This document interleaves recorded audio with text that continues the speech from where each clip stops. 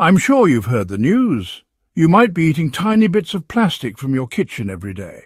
Today we're diving into 5 kitchen items you need to replace now to stop eating plastic. First up, old plastic containers. When they get scratched or heated, they shed tiny plastic particles into your food. Next, worn-out plastic cookware. The older it is, the more likely it's releasing microplastics into your delicious dishes. Number 3, plastic cutting boards. Did you know slicing food on these can add up to 196 microplastic particles to your meal? Fourth, plastic wraps. They can leach plastics into your food, especially when heated. Finally, plastic sponges.